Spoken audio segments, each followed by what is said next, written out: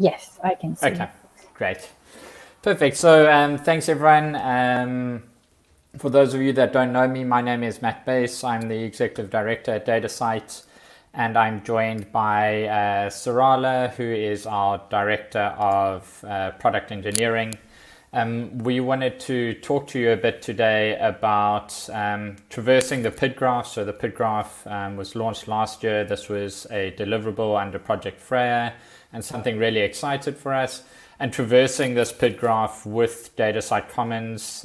Apologies, I noticed there's already a typo on the first slide. That's not a good start, but I haven't spelled Commons correctly.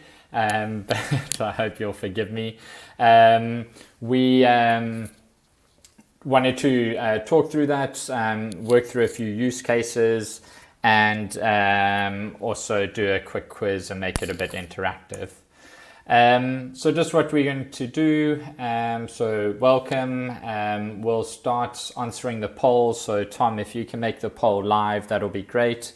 You'll see at the bottom of your screen that there's a poll that's been posted, and if you could choose which use case you would like to see, we will choose two of them and just show you that in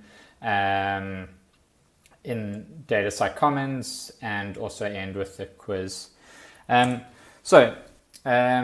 Your role is to listen, engage in comments. Feel free to ping us in the chat, ask questions as we're going, type in Slack. We're also happy to carry over questions.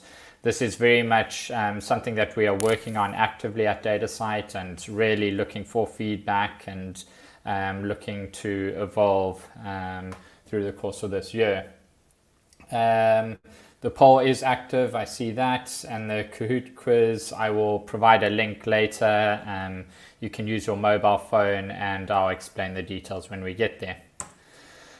So to start, to talk a bit about the PID Graph and DataCite Commons. And so what's really important to, I guess, emphasize is that persistent identifiers and the associated metadata are the essential component for the implementation of FAIR principles. And it's really, really important that we focus on the metadata and the services related to that metadata to make sure that we can realize and really deliver value and demonstrate FAIR principles in action.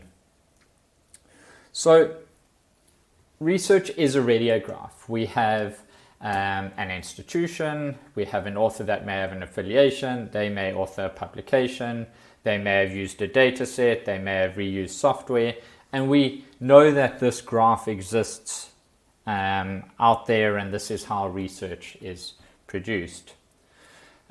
So into the PID Graph, and so there is often questions around, well, what is the difference between a knowledge graph and a PID Graph? And so we really look at a knowledge graph being a graph that connects really concepts together, and a PID graph focusing on the persistent identifiers and metadata and making those relationships clear, and then using a PID graph in various contexts can power various knowledge graphs. And we've seen a lot of other communities or domain-specific communities building out knowledge graphs and leveraging what we have in the PID graph. So that's really exciting to see.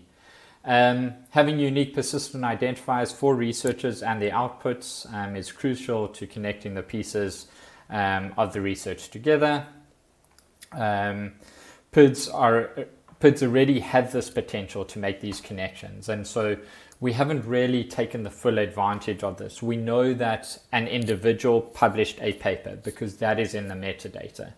But what if we built this into a graph? And this is what we've done with the PID Graph, is that we have really enabled the discovery of connections more than 2 hops away. So we can identify that this person published this paper, that we used this data set, that was funded by this institution, that was generated with these protocols and software, and really graph that out and support those use cases. Most importantly, what needs to happen to make sure that we can really realize the benefits of the PID Graph? Well, we need to pay close attention to the relationships in the metadata. And so here we're talking about citations and references and the type of relation that we have between those identifiers in the metadata. And this is really important, that then this helps us to build out these connections, and we'll show you that in action in a moment. So I will switch over to Sarala. Thanks, Matt. Hi, everyone. So at the moment, the PID graph connects three types of identifiers: the DOIs, ORCIDs, and raw identifiers. And the DOIs identify data sets, publications, software, funders, etc. in the PID graph. And the ORCIDs identify the people, and raw identifiers identifies the organizations. So DataCite Commons is really the front-end interface to explore the PID graph. So you can use DataCite Commons to find PIDs and their connected information, as Matt referred to before. Next slide, please, Matt. So let me take you through an example to show you how you can use DataCite Commons to explore the PID graph. So here, I'm just looking for a data set using part of a title. You can use PID to search, or a text, some piece of text from the abstract as well. So if you have multiple results, then you can filter your data set using the facets, and each result has some relevant metadata with it. And one of the most exciting things about DataCite Commons is how you can explore those connections. Matt, if you can go to the next slide. So here I've selected a specific data set, and you can see the citation information and how many views that we've had and how many downloads there has been. So it's really pulling in different information together and actually displaying it in a way that you can easily see. If you go to the next slide, Matt. So here you can see the list of citations. So this specific journal article is citing the data set that I showed you before. If you go to the next slide. Thanks. Sorry. Okay, so here, and we also connect the authors and organizations using ORCID and raw identifiers where possible. So in this specific example, we have been able to map all the organizations to raw identifiers, which means now you can explore these connected organizations. As you can see in this example, we don't have the links to the authors, but if the links are available, you can see the author research profiles and their connections. Next slide, please.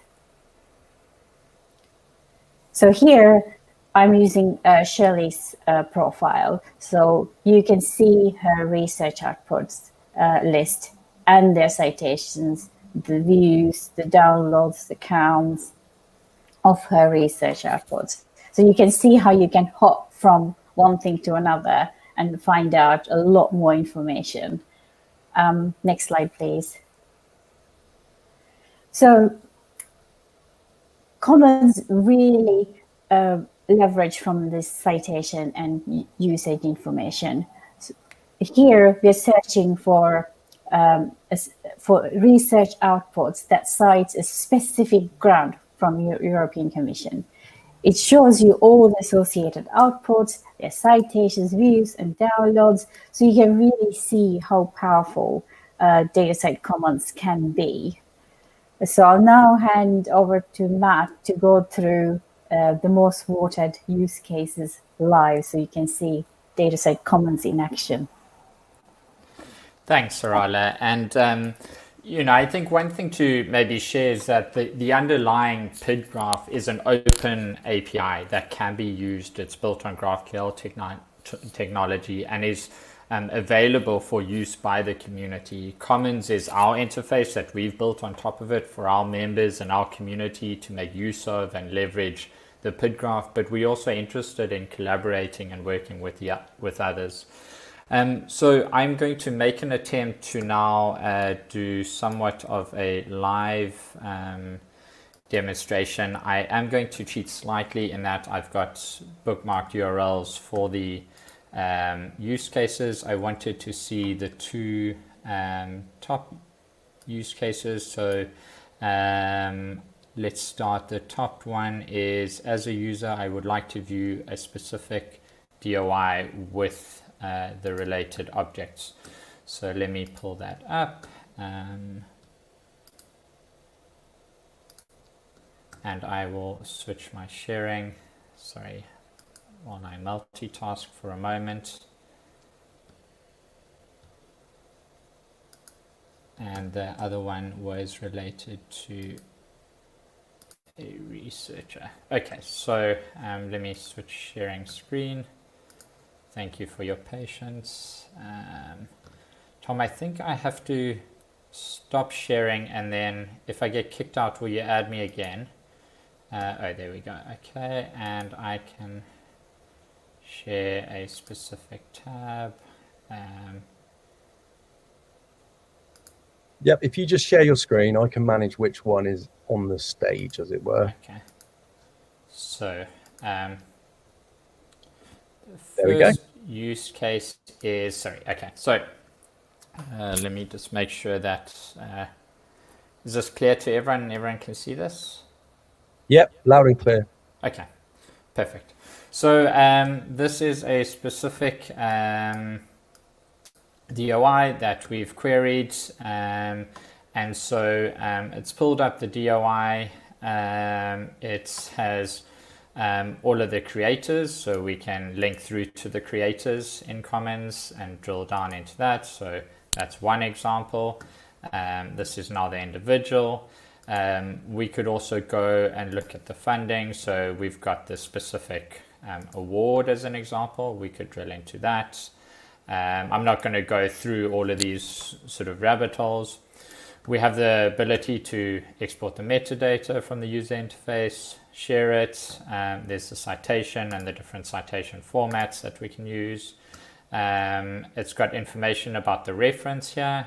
It tells us that this was referenced by a journal article, and you can see that this DOI was registered on February 2015 via Crossref, and you could also then go into that and view that information there. So that's the first use case. The second use case that was asked about was an individual. So looking at an individual, you could link out to different profiles that we've been able to pull through for that individual. So we could link out to their ORCID record and view that. There's various other profiles, impact story, Euro PMC. We can see the aggregated citations, views, and downloads for this individual. These are the citations, views, and downloads that we know about in the PID graph. So it's not saying it's all inclusive, and I'm very cautious about what we do in terms of impact, but it's just something that we found in the work that we did with the folks at AGU in developing some of these personal profiles. That this was something that was very useful, and so this has also been incorporated into DataCite Commons. Listing out the work, so we can see here both a journal article and a data set used here. You can see also if we have language, we also surface that here. Maybe something to mention also about the usage and downloads. We are getting most of this through make data count. So as an example, Dryad push through all the usage and download information into our system, and we surface that. Zenodo is starting to do the same, and many other different repositories. We're also doing some work in make data count 3 to make this easier for repositories to push this into open infrastructure so that we can all reuse this within the PID graph. So that's the two specific use cases. What we'll do is I can post in the chat just as an example. So the other use cases, I'll post those briefly in the chat over here. So will this work? Oh, it doesn't like it because it's over 500. So 500 characters. Let me just post that, and then I'll post the last two in here. So if you want to explore those, you can do so also yourself. With that, what we'll do now is we'll jump into a quick quiz using Kahoot, and then we really want to make sure that it's a bit interactive and we can share and hear some of your thoughts. We can also share some of our thinking about where we're going, and particularly from Sarala's perspective, and thinking about the future, what we're thinking about. So if I jump into Kahoot and I share the screen, so if you can all go ahead and go to Kahoot. One thing to maybe mention is your name will come up on screen, so you're welcome to use an anonymous name.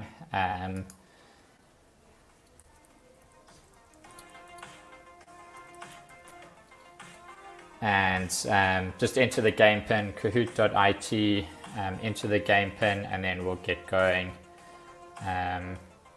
So we'll see people coming up as you join. There we go. 2 players so far. I like the name Fair. It's a good one.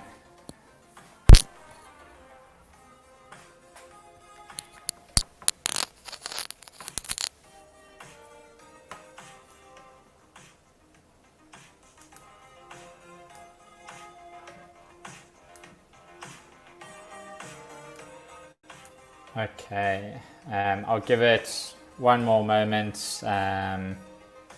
Let's try get to 25 participants and then we'll kick it off.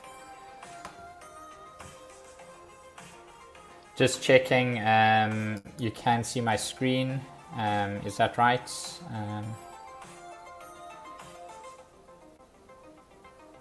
Tom, if you can, or if somebody can just type in the chat that you can see my screen. I know I've switched to the Crowdcast tab. I can see you screen sharing. Okay, perfect. Okay, so let's start it off. So on your mobile phone, you'll see the options come up. The questions will be on the screen in front of you. So here we go. 3, 2, 1. The first question. What can you use the PID graph to discover? 30 seconds to answer. The relationship between an individual, dataset, and institution. All of the above. A dataset, an individual, dataset, an institution related to another individual and funder. 10 seconds to go. Make sure you get your answers in. 5, 4, 3, 2, 1. Okay, so the right answer was all of the above. And so to look at the tally, Zafard's in first place, and we'll see how it goes. So the quicker you answer, the more points you get, but if you answer it incorrectly, you get 0 points. Second question of 5, what is the DataCite front-end service for querying the PID graph? DataCite Commons, Fabrica, Google Scholar, DataCite Search. 20 seconds to go.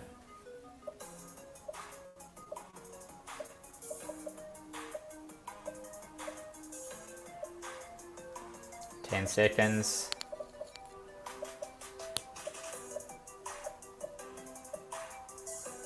3, 2, 1.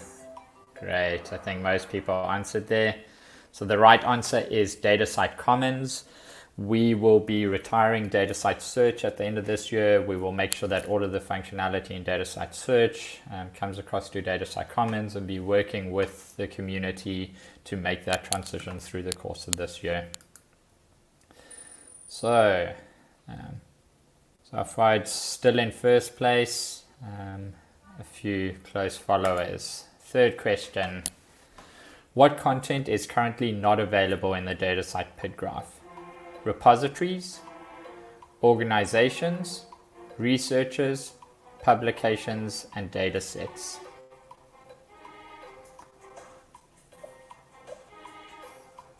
15 seconds to go.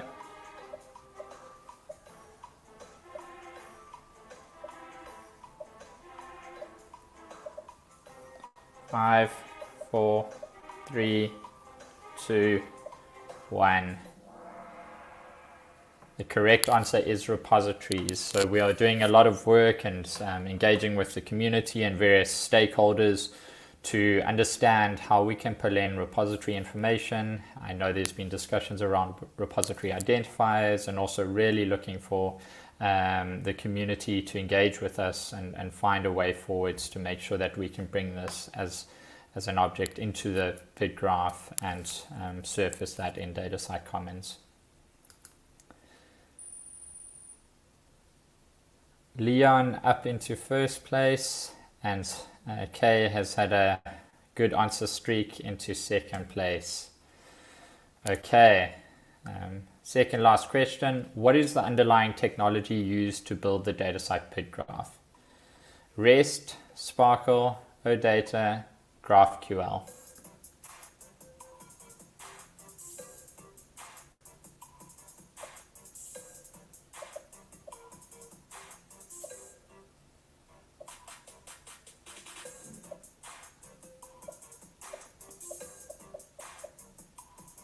Five, 4, 3, 2, 1.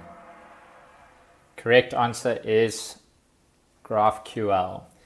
So this was a technology Martin Fenner spent a lot of time with the partners in Freya evaluating the use cases, and the reason we chose GraphQL was specifically that it addressed the community use cases that we were trying to solve. And enabled us to do that. It is an open source technology, which is also really important to us. Okay, quick tally. Kay into first place, moving into the final question, and then we'll open up for discussion. So the last and final question is a multiple selection. What other content will be added to the PID graph during 2021? Repositories, DOIs from other RAs. You can select more than one for this question. 15 seconds.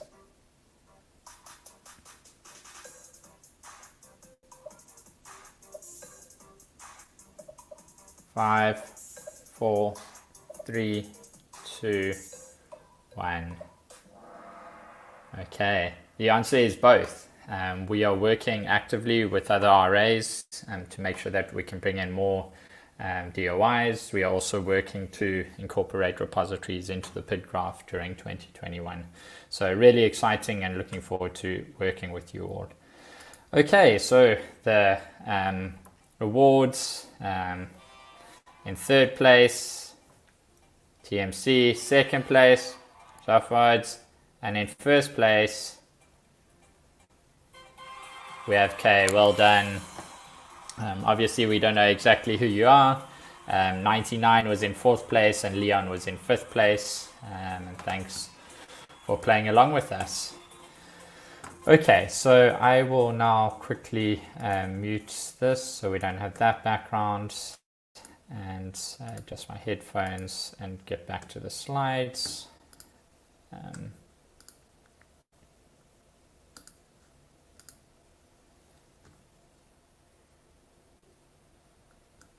Okay, you can see the screen, am I right? Perfect. Okay, so we've gone through the Kahoot quiz.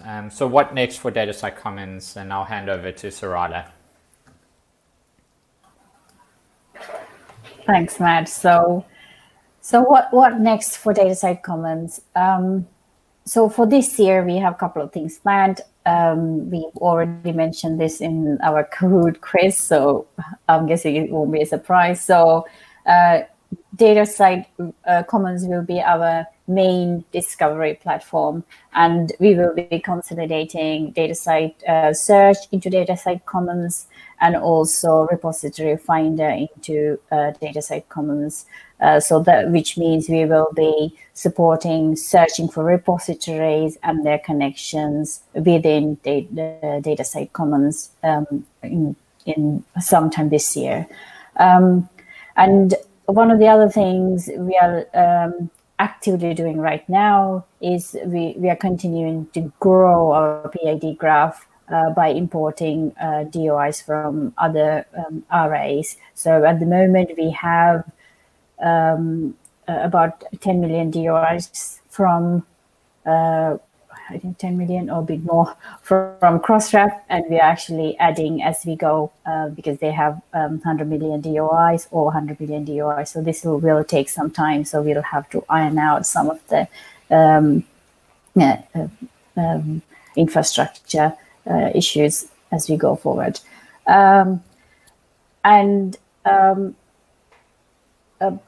We have a DataCite roadmap, and it'll be really good to hear your thoughts on what you would like to see in DataCite Commons going forward through the roadmap. That's my preferable way of collecting information, but you can also email info@DataCite Commons. So it'll be really good to hear what you can do, what you can't do, and what you would like to be able to do through DataCite Commons going forward. Thanks. Shall we take some questions now? Yeah, so I was just looking Or through do we have time? Tom, we've got 3 minutes, am I right? Correct. You've got 3 minutes and 4 questions. Okay, we'll jump through quickly. So are there plans to introduce more PID types into the PID graphs? If so, which ones? So this is sort of Sarala's domain, but I'll maybe answer briefly that we would consider, incorporating anything that our community would like us to do. So being member driven, Sarala's team has a fairly robust process, and that's why we have the roadmap up on screen to have those suggestions and making sure that that is a valid use case for our members and community. And would absolutely consider that. We actually do have in the metadata other identifiers that exist, but maybe surfacing those a bit more could be something that we do, and making them maybe standalone. Sarala, feel free to jump in also. There was a question about thinking on guidance where relationships should live. So there's, an ORCID DOI relationship. It could live in the DOI registry or both, or standalone relationship store. So a lot of the things that we're doing are stored in the event data API, making those connections, but obviously they exist in the various infrastructure services. It's a good question, Chris. We don't have any clear guidance. It's something that I think we should think about and the way forwards. The key is that it exists in open infrastructure. I think that's an important foundational step, but definitely some thinking as we go forwards and as work continues in this. Sarala, just jump in. I'm shooting through based on time. Essential to the success of PID Graph is publication and harvesting of relationships. The Scholix framework addresses part of the issue, publications, research data. Do you have any suggestions on how this can be expanded? So yeah, absolutely. We are obviously very involved with Scholix and working very closely with Crossref on a lot of this. And working with various groups. I know Shelley Stall, as an example from AGU, has been a big advocate for this to make these connections work, and so it's a bit of a community shift, also making sure that the publishers are capturing the right relationships. We can also capture it downstream from a DataCite point of view, so our members can assert that relationship as well, so we can do it from both sides. But I think it is important that we try and make sure that at the publication that it is captured correctly and in a machine readable format within the Crossref metadata. And so that's the key piece there, is getting that into the Crossref metadata. And the final question, are publishers in the PID graph? So not publishers, but we do have at a journal level. We haven't quite we haven't separated out the entity in being able to drill down into that, but it is exposed because it's in the metadata, and we could expose more about the publishers. I guess the term publisher in our context is sometimes a repository from a DataCite point of view. And so there is some exposure there, but you can't necessarily drill into, okay, give me this publisher and the related works. That's not possible there just yet. So thanks. Those are some nice ideas. And I know we're 1 minute over, Tom. So I'll just say, go to datasite.org/roadmap. Feel free to put in comments there, email us. Would love to hear from you. And thanks very much for joining. Thanks, Tom. Thank you. No problem. Thanks, Matt. Thanks, Sarala, and thanks to all our speakers in this session. I think it's been a really useful session. If you want to go and revisit it, it'll be available to watch later on. So great. I'm going to end this session so people can move on to their next session. Thanks, everyone, for attending, and a round of applause. Cheers. Thank you all. Bye.